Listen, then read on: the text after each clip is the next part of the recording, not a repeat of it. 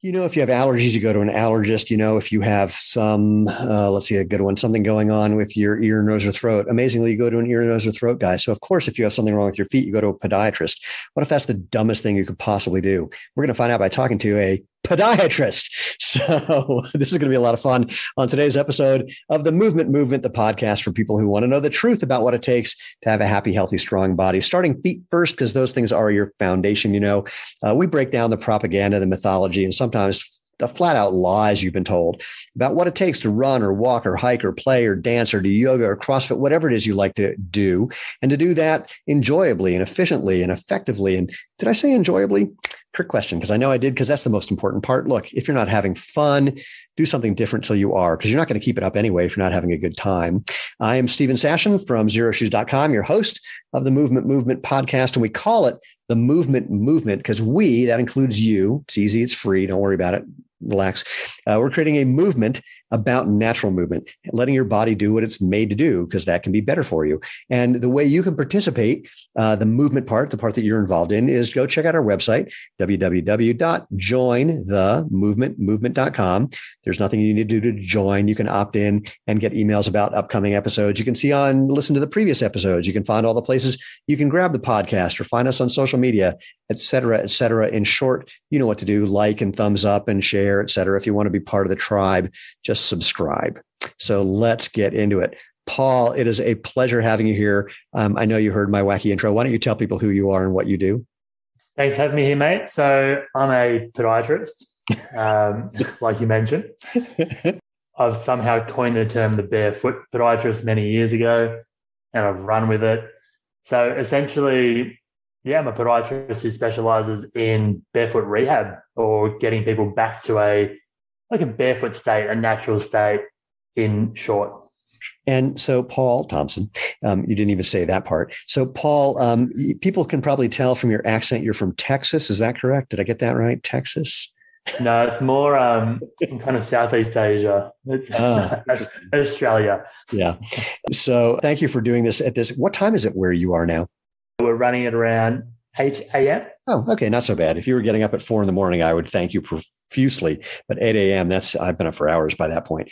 So, the big question that I want to ask is, talk to me about sort of traditional podiatric training. What do people learn when they're becoming podiatrists about feet, and more specifically about natural movement? Or is that just not even part of the curriculum? Yeah, so I did my uni training around 15 years ago, I want to say. And back then, natural movement wasn't a thing. So podiatry training we learned about the feet and some muscles in the feet, some bones in the feet. But I'm just thinking it's sort of like when you get on an airplane and they say, welcome to, so-and-so to Los Angeles. You go, oh crap, I'm on the wrong plane. I wonder if there's people who went to, podiatry school. It's like, we're going to be talking about the feet. Oh my God. I thought this was going to be proctology school. So well, funnily enough, the first half year of the university degree, there was nothing to do with feet. It was how to talk to people, like things you can and can't say to a patient. It was really broad, kind of like I walked into the first, few classes, and that's what I thought. I was like, am I at the right school? When do we learn about feet? Now I'm dying to know, what things can you not say to a patient?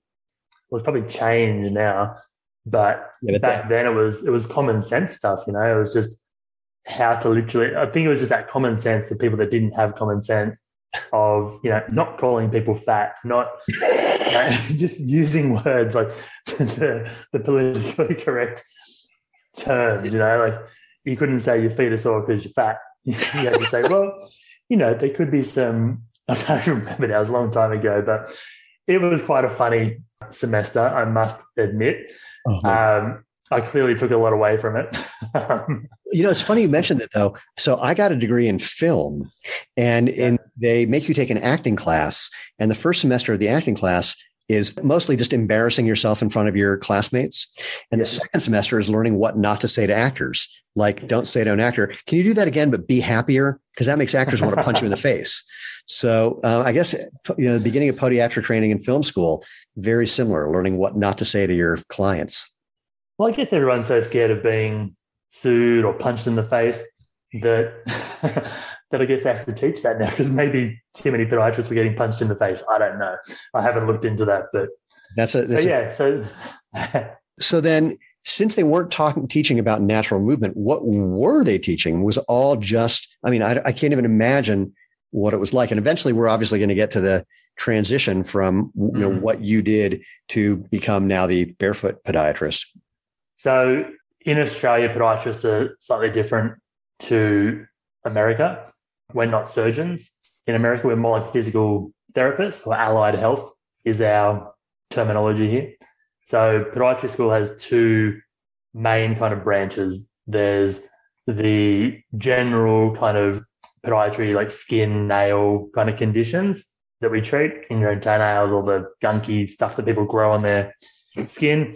So that's kind of a big part of it. And then we do biomechanics. Now, biomechanics is kind of the movement side of podiatry, which is, why most podiatrists probably get into podiatry, wanting to be a sports podiatrist and do all the cool things you think is going to come along with that, with sporting teams and the likes.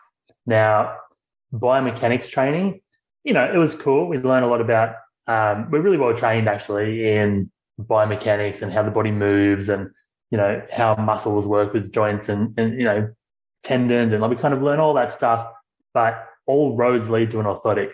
So we did one, maybe two, could be wrong, but there was no more than 2 classes on exercises. And the lady who ran the exercise component, like magician, she's magic. She's like, she knew her stuff. And at the time, a lot of my peers, we kind of didn't take what she was saying seriously, because a lot of the other academics in the degree kind of almost put it down a bit, not bad mouthing her, but almost like, well, it's good to know some of that stuff, but really, here's the devices you're going to be using to fix people. So it was kind of almost shoved to the side a lot. And it wasn't until years later that I actually reached out to her again and went, wow, thank you. Some of that stuff's actually clicked, and I'm now down this rabbit hole, and kind of pretty much doing what you were telling us to do back then full time.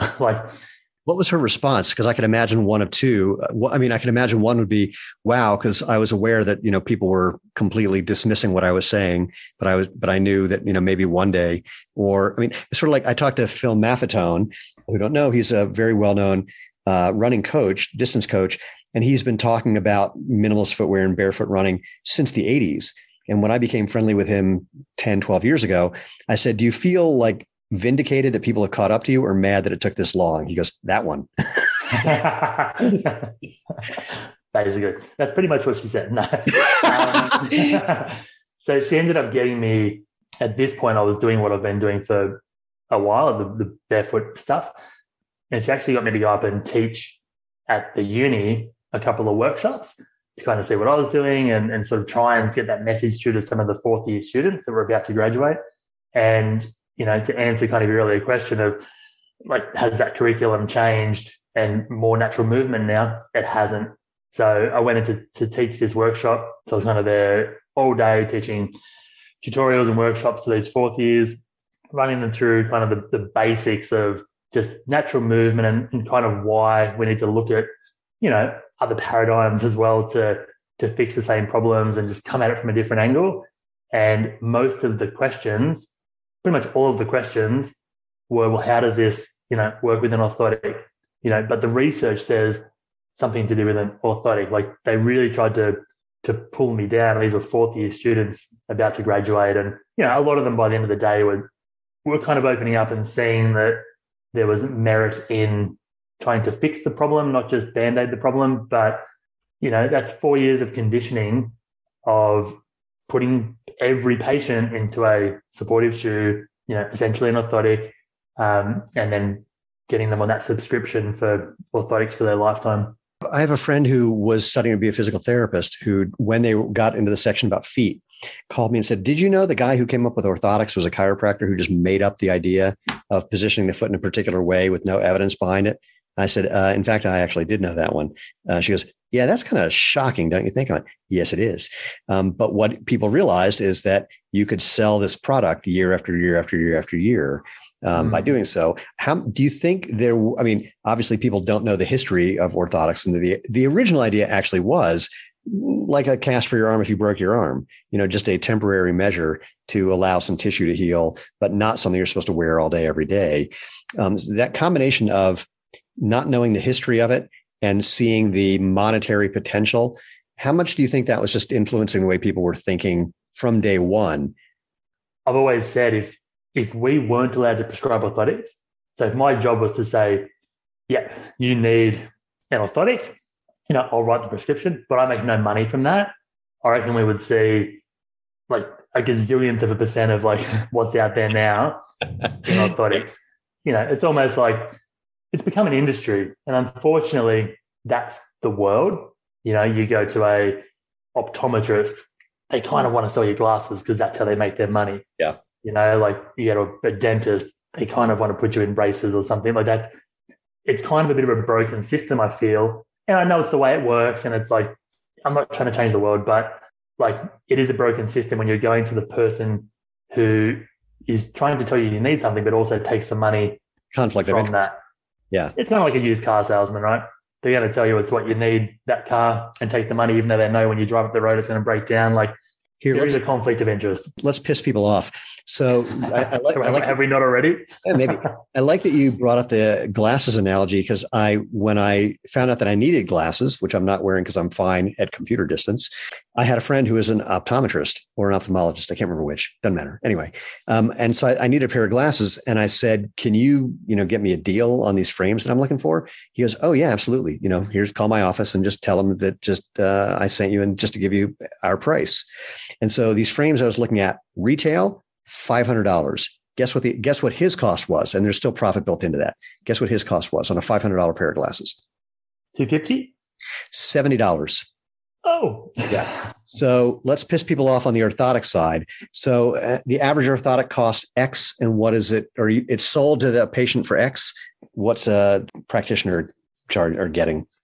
So it's changing a lot currently, supposedly because of all the shortages in people and supplies and things, but it depends where you are. In a normal world. So roughly, let's say a cheap pair of orthotics in more rural, well, let's go to Sydney. So in Sydney, prices up there, you're looking at around $800 for a pair of orthotics in Sydney. Oh my God. Okay. More regional, maybe closer to, $500-$600. Cost on that could be anywhere from $200 to $300, depending on the lab you use. Wow. And even that, I mean, I literally can't imagine how much money the lab is making. Well, the lab would be killing it. Well, like the materials aren't absurd. Orthotics are, so here's the other thing, right? With orthotics, it just drives me nuts. Old school orthotics, yes, I could see value in paying $500 for an orthotic. They're handmade from go to woe. They're, you manually mold the cast to get that mold. So the practitioner's kind of, doing something and trying to get the right position, and they know what they're trying to create with their hand. That goes to a lab, or, old school, the podiatrist would make it in-house, and it was all handmade. These days, it's printed. Most of them are printed. I even know some labs that have it's scanned. You scan the foot, and when it goes to their lab, the computer system picks the closest template to that foot. So it's not even 100% custom. It'll go, well, that foot has, this size or this width and that kind of deep of an arch from the scan.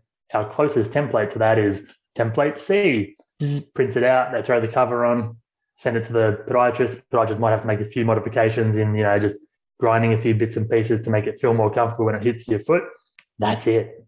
So now, and this is where I get really cranky with podiatrists, because back in the day, I believe orthotics have a place.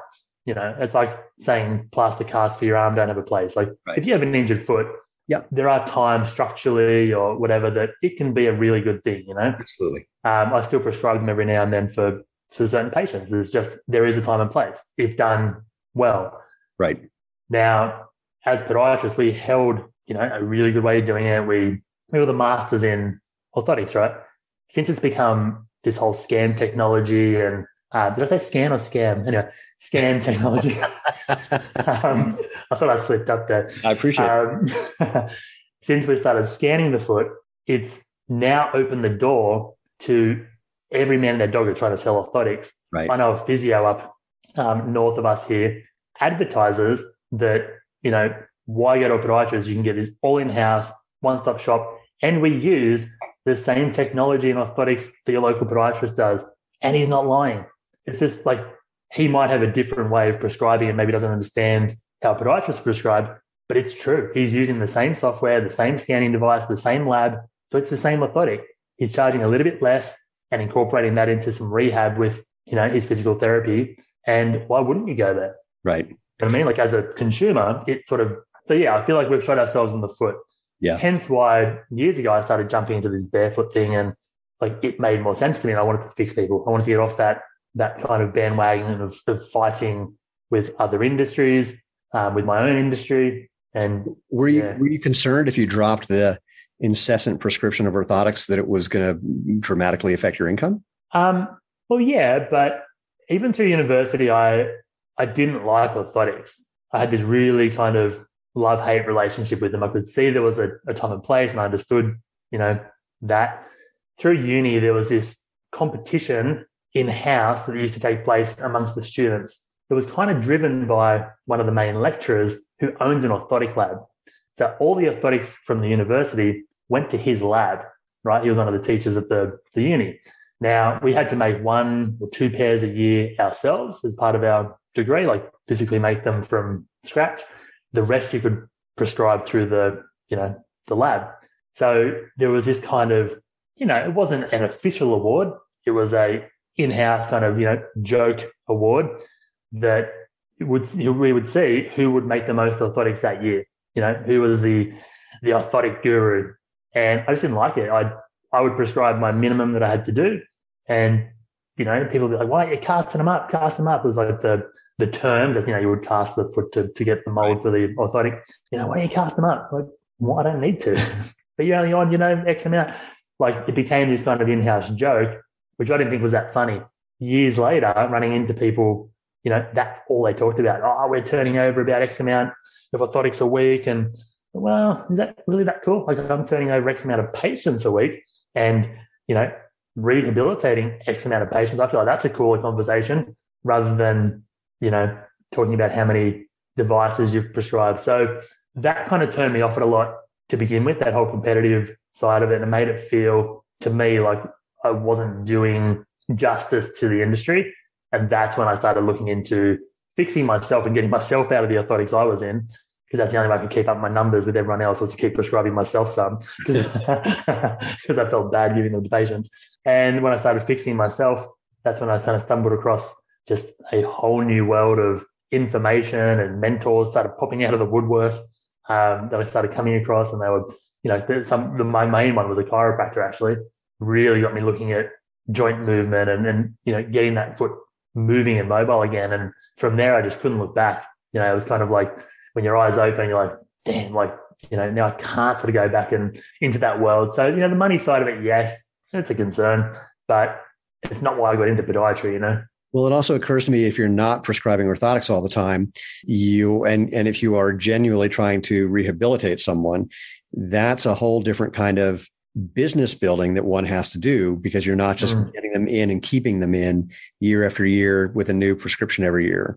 So that's a completely different way of thinking about how you're building a practice, I imagine. Yeah. And I guess my downside is I try and get rid of those patients too. So, I know some physical therapists locally that will do exercises, but it's almost like they try and keep people on that wheel of keeping them as long as they can doing exercises in-house. For me, I really want to try and empower the individual and teach them how to do more of this stuff themselves. I want to be as least hands-on as I can with people, is kind of how I approach rehabilitation. If we can, I obviously help people and do hands-on stuff, mobilizing feet and strength work and manual therapy where we need to.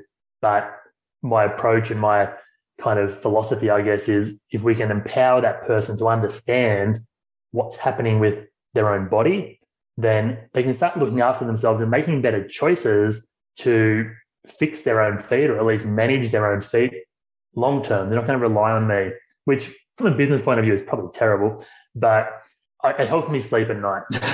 Well, if it makes you feel any better, we've had a number of people say the fact that you have a 5,000-mile sole warranty is really on your shoes is really stupid. Replacing shoes more often. And I go, no, I want to have people have a better product and a better experience. Right. Same idea. I mean, I want to get back into your story about the transition, sort of what you discovered and what that transition was. But before we go there, I had two questions that popped into my mind. One is, I imagine some people come to you and they really are looking to be taken care of rather than having to take responsibility for themselves. Do you encounter that? And if so, how do you handle that? I do.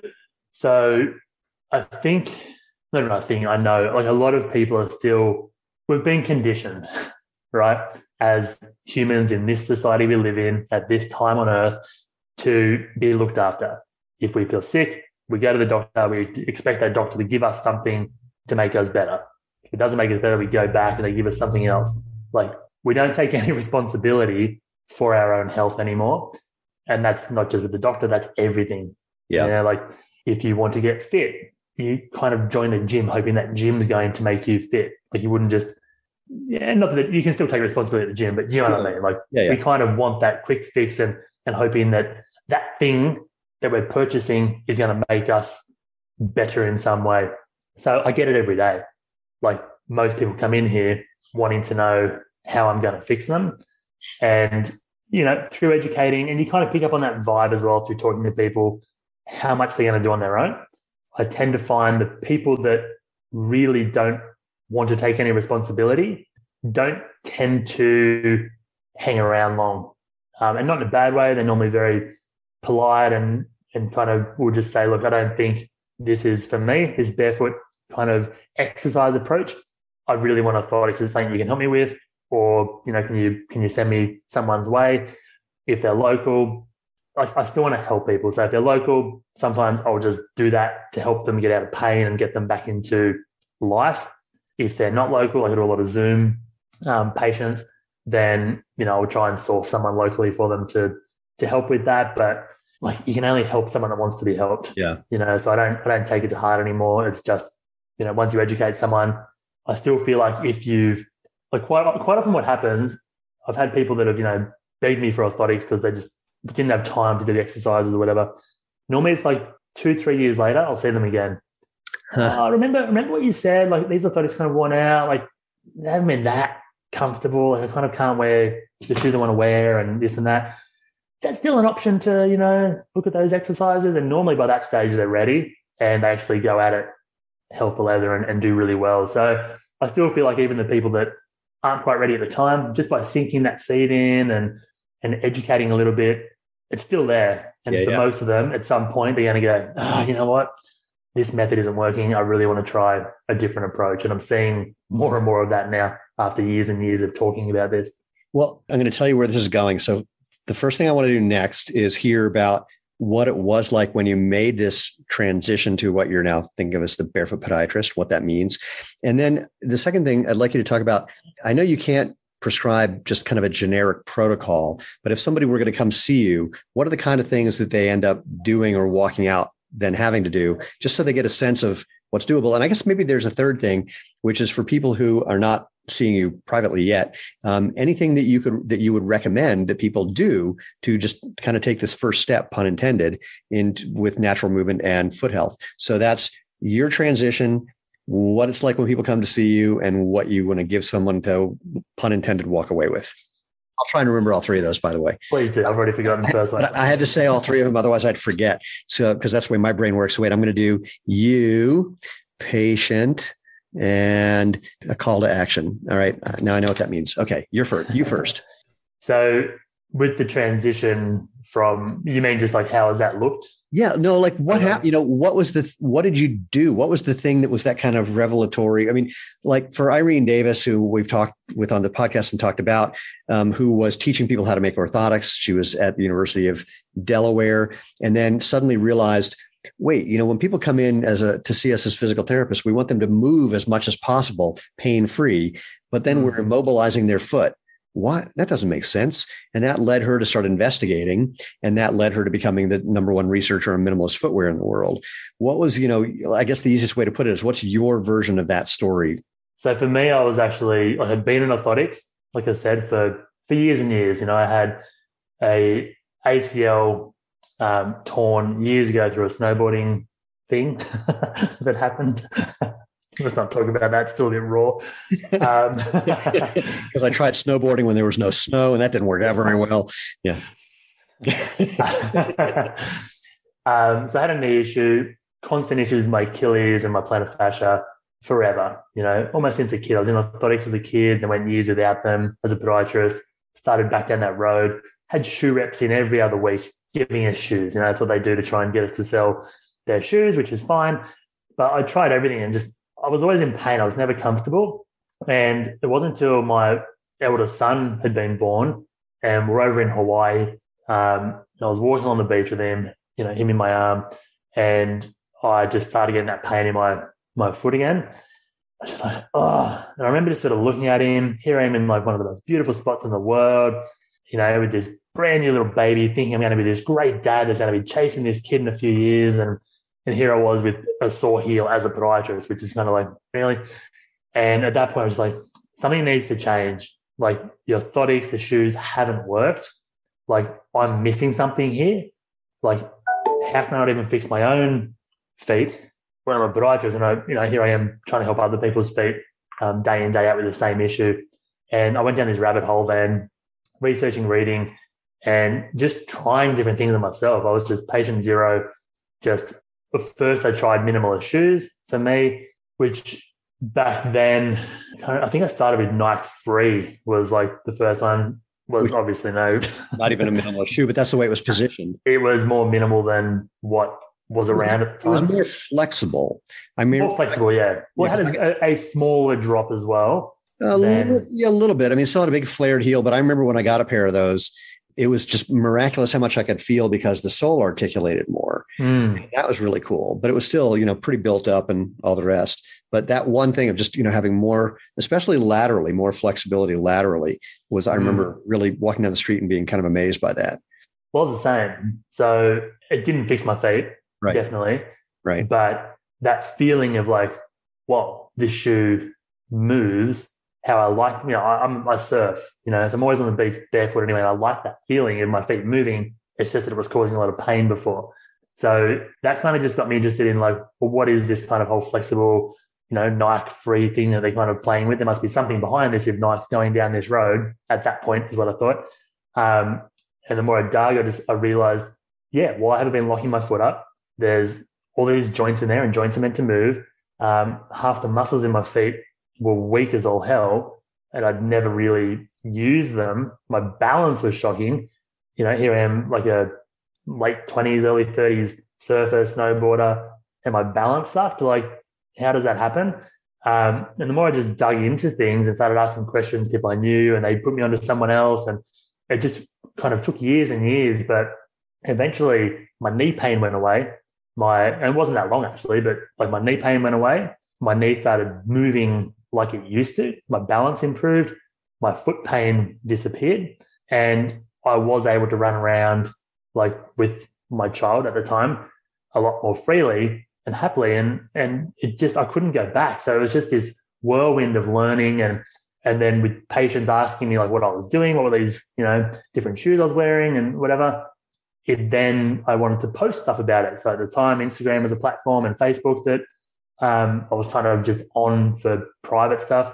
And I just started posting stuff on the clinic page for patients, just saying, well, look, here's some exercises. Like, I didn't really have any fancy software at the time. So that was a way of me just going, look, I've put some of these online, just jump on this page and have a look and you can do these exercises. That's what I want you to do. And it kind of started to grow and people in my industry started to get wind of what I was talking about, anti-orthotic and pro-exercise, right? And I got smashed. I had one of the biggest orthotic labs in Australia ring me and pretty much like tell me they're going to shut my career down. I had people from the board also tell me to watch what I was saying that that there's people from the top of the podiatry board seeing what I'm doing and talking about, and that I could be in breach of, certain things. And at that point, I was I remember going home to my wife just going, I'm getting smashed. I was getting really worried, here I am, my little business, and it's not that big either now, but it's just, little kind of me and my little band, we're just doing our thing. And I was just posting some stuff that I believed in. It was nothing too out there. And here I am getting pumped. And I thought at that moment, well, I either, step back and just kind of not put this out there, which I almost did. And then I thought, well, if I'm pissing people off, but they shouldn't be worried about me. Who am I? I was no one. I am no one. I'm a little podiatrist here with no followers. What are they worried about? And then just got my back up and I went harder and posted more and started speaking more public speaking at events. And eventually a lot of the naysayers kind of just, fell off. But this kind of tribe started to follow, and it's kind of grown to where it is now, to the point that I did get to speak at the uni. I've spoken at lots of different events, with the most being around 700 people at this wellness event down in Melbourne a few years ago. So I'm glad I took that plunge. And, as much as people didn't want me to put this information out there, it felt right. And it felt like I needed to do so. And that's how it grew. And now that's what I do. I love it. And so when someone comes to see you, this is the second part, what's that experience like? What do you do to kind of evaluate what's going on? What's the conversation like about the introduction about natural movement and exercise and strength, rather than getting posted with an orthotic? So I get two types of patients generally, either people that know what I'm about and are already all for it. Yeah. They've seen it online. A lot of those people have already bounced around, multiple podiatrists, physical therapists, potentially chiropractors. They've had a lot of different treatments, and that used to scare me. They're they've tried everything. What am I going to do? What else? What can I possibly do? Or I get people that just have no idea. They're here because they've got a sore foot and they go to the podiatrist.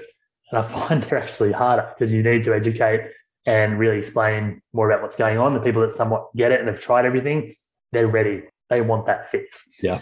Now, often when people come in with pain, they're kind of surprised when I'm not that interested in the pain. They'll want to talk about the pain for forever. I'm well, that's cool. We can give that a name if you want, but I want to see how you're moving. So we do a full functional assessment. I want to see how that person's moving, what their foot is doing with the rest of their body, how their hips are moving, just lots of different movements, stepping up, stepping down, squatting, lunging, single leg, partial squats, lots of different movements depending on their age and ability. But I want to see as many movements as I can to work out where the breakdown or where the dysfunction is in these movement patterns. Now, what I've found is a lot of these injuries I see that are chronic, they're not because you've done something silly and injured it. You've tripped down a gutter, you've sprained your ankle. That's a different sort of treatment, right? These ones that are these foot pains, these knee pains, these back pains, hip pains that have been there for years and nothing seems to work, that's biomechanics. That's the way you're moving and loading that tissue incorrectly, and it gets sore, it gets burnt out and sore. So I assess how people move, and then generally once I've done all that, it starts to make sense to them when I start saying things like, your foot's doing this, your hip's not doing this when you're walking, which is loading this tissue that is now the breaking point, which is why you've got pain. But I can sit here and treat your pain all day like you've had for the last, 6, 12 months at other places. We're not going to get anywhere. We need to change how you move. And that normally clicks, and they kind of get that and can see, it's common sense once you see it. And from there, we'll either do manual therapy to work on some of the pain, because if they're in pain, it can be hard to sometimes fix movement anyway. But a lot of the stuff I do is exercise-based, but it's neuromuscular exercise-based. So not so much strengthening or flexibility, even though there is some of that in there. It's more drills to try and get the brain to use those patterns again. So you're kind of getting, it's like if you have a really strong bicep, but your hand doesn't work, you're not picking anything up. So it's getting that hand and that arm to actually work together again, get your brain to know when to grip, when to let go, so that you can actually pick up a bag or whatever. The foot's the same. We want those muscles, tendons, ligaments, nerves to start feeling again, to start getting some input, for the brain to actually start lighting up those areas, but in a sequence that it works together. It's not just on and kind of like jammed on and then it becomes another problem. It comes on and off and moves and adapts to the terrain under people. So it's really simple type of movements, but it works. No, once that brain connects, then it becomes more subconscious pattern. I love that you use the word brain 100 times, because this is the thing that people forget, is that's the thing that's controlling the movement. But there's also a feedback loop from the musculoskeletal system. And you got to, make one of them shift and the other is going to kind of go, oh, so the relationship between this. I remember the first time I met a guy named Thomas Hanna, who he brought Feldenkrais work to America. And I had a session with him and he got my body to move. Basically, my arm had been kind of locked in place, gymnastics injuries. And he got my arm to move in a way that it hadn't moved in years, somewhat passively, but I could feel my brain going, oh, right. I forgot I could do that. And that was all it needed. Yeah. And that's the problem, right? Like, because when I started my own personal rehab kind of mission, for me, it was all about strength and mobility. Right. It was like, to make my feet stronger and more mobile. Like, why wouldn't I be right? That's kind of personal training 101. Yeah. And, it helped. It definitely helped, but it didn't change how I moved, didn't change how I walked. And it wasn't until I put the ego aside, went, all right, I'm not going to try and get stronger or go for maximum range of motion without control. I'm going to learn how to control these movements within the range I've got and then increase that range with control. Because most of the issues I see, it's people in positions without control, right? That's when we get hurt. Got it. Where, this whole overpronation thing. Is there such thing as overpronation? Like, look at some of the islanders. They've got the flattest feet in the world and don't get injured, but then we have people who might have flat feet and are full of pain. It's how much control you've got in those positions. Same as with your shoulder, right? You get people that can get in these crazy, weird positions. For one person, they can control that movement. They've got the strength, the mobility, but the control, the motor control to maintain that position safely, and they're fine. Yeah. Someone else gets in that position, blows their whole shoulder out, and they're in for surgery or something, So it's, for me now, I realize the control piece is a huge, huge part of what we need to do to rehabilitate people. And that's where things like your shoes play a huge role. It lets people start to control those movements. Like, yes, there's proprioception and strengthening and all these great things that we do need for healthy movement, but it allows the brain to start using its own infrastructure to control that movement, not be thrown into these whipping effects with those big chunky heels or, motion control. We don't want to control motion, or we do, but not from an external device. We want to be able to do that from within. But like you just mentioned before, it starts at the brain. If our brain doesn't know how to control those movements, we're going to get injured. So that's the perfect segue for, if we want to give people an experience, something to try, something to play with on their own, as we kind of wrap up our conversation, what would you like to give them as something to take away? I know I'm putting you on the spot. Yeah, look, it's hard because there is a lot of variables based on people's connections it occurs to me, I'm not even necessarily suggesting, when I thought to ask the question, I was thinking, what movement thing might we want to share? I'm willing to go somewhere else where the thing to do would be read the following paper, read the following book, talk to the following person. Wherever you can think to go for what a next step might be for someone. I think next step is, and look, it depends where you are in your journey as well. Like if you haven't been out of a traditional shoot, like that's where you're still at, then you want to take it a little bit easier. It can be as simple as getting your old shoes off, going for a walk on the grass, but simple things to reconnect. Let's just go with feet. Like typically in a consult, or working one-on-one with someone, I'm working on foot, hip, and breath as a connection piece. We're trying to get all three working together for the most part, plus other things, but that's kind of the key points that I tend to try and get that control over. So you could start with your feet with simple things like toe yoga, big toe up, little toes down, big toe back down, little toes up, and switching. If you've been if you're a barefooter, then that's probably going to be quite easy. If you've, been out of shoes and your feet have more of that connection. But for someone with not very much connection to their feet, that simple act of just trying to control movement of the toes again can be huge. Like people freak out that they can't do that and need to use their hands to kind of just get that motion going again. Short foot is another exercise that's got quite a bit of, research behind it. As to whether it helps functionally or not, who knows? But it is definitely another one that just starts to get that connection piece of trying to get your brain to use some of these muscles without load. Is literally just trying to get the arch of your foot to contract. So you're kind of squeezing the metatarsals or the ball of your foot back towards your heel to activate some of those intrinsics.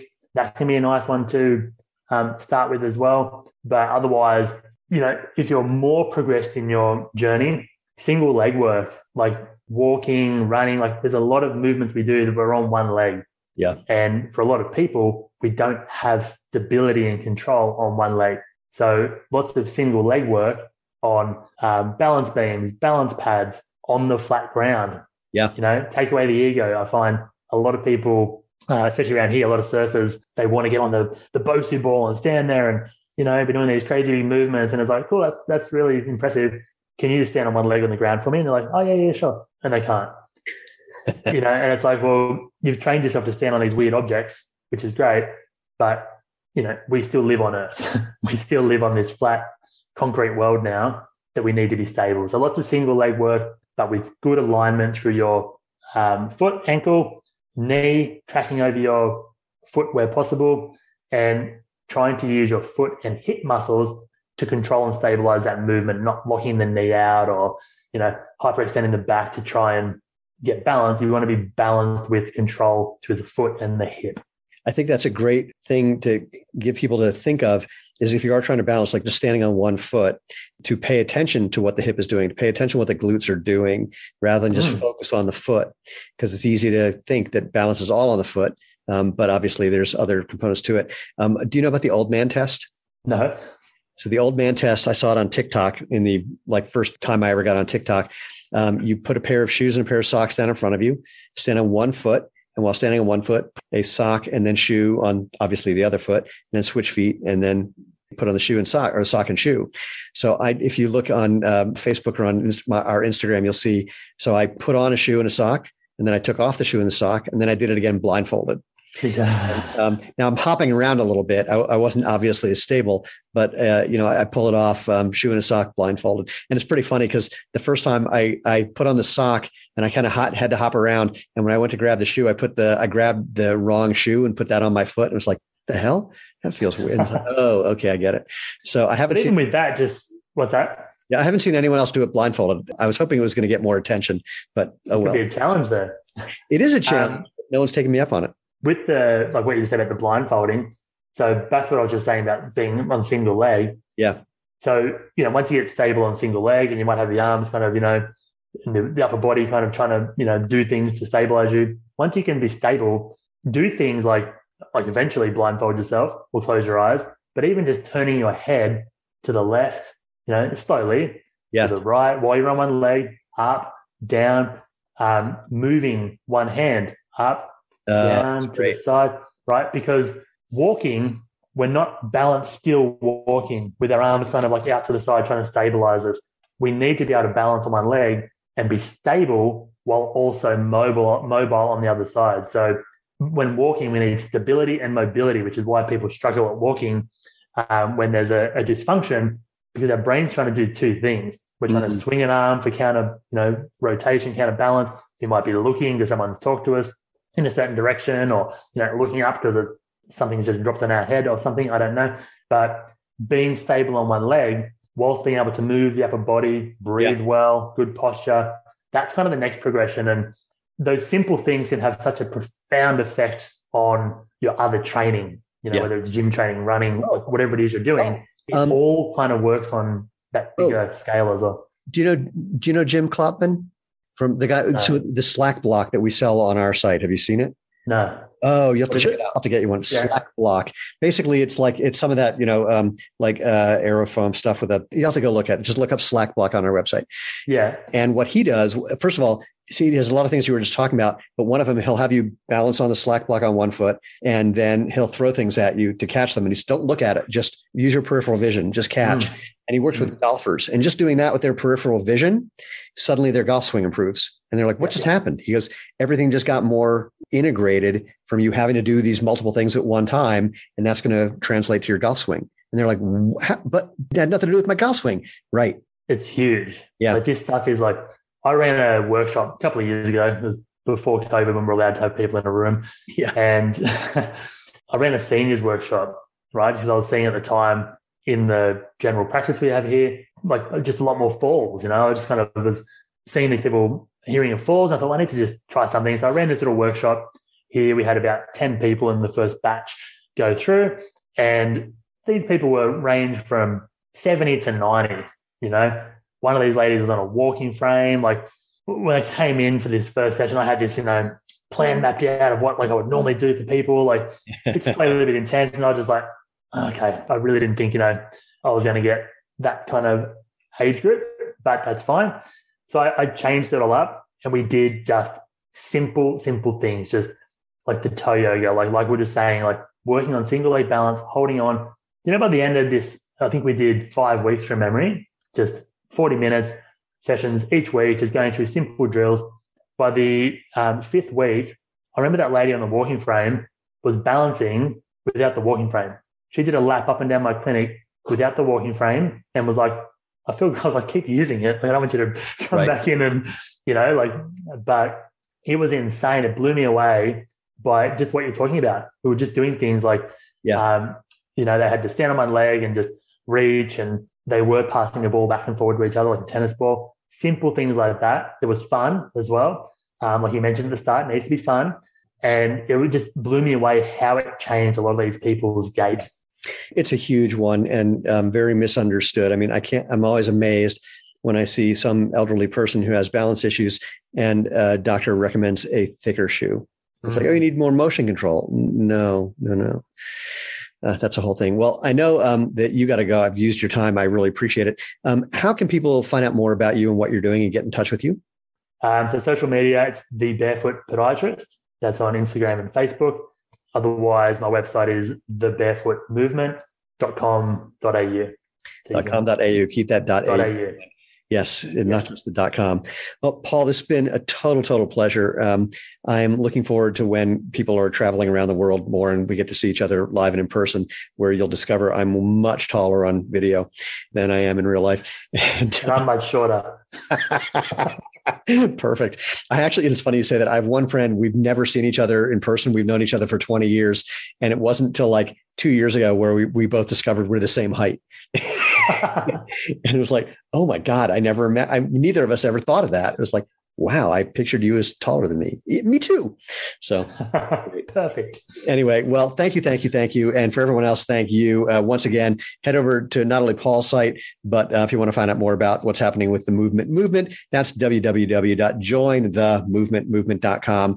You'll find previous episodes, all the places you can find the podcast, all of our social media channels, etc. And if you have any questions or suggestions, anyone you think we should have a conversation with, including people who might think I have my head totally up my butt, and I've been diagnosed with a case of cranial-rectal reorientation syndrome, I'm happy to have that conversation. Hasn't happened yet, but it'd be super fun if it did. But you can drop me an email, move, M-O-V-E, at jointhemovementmovement.com. But most importantly, just go out and have fun and live life feet first.